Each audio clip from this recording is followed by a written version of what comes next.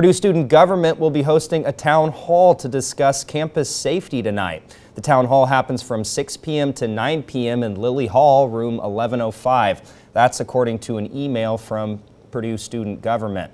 The town hall will be led by students and officers with Purdue University Police Department.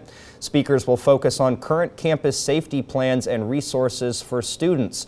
Student and law enforcement leaders organized this town hall after the recent deadly shooting at Michigan State University.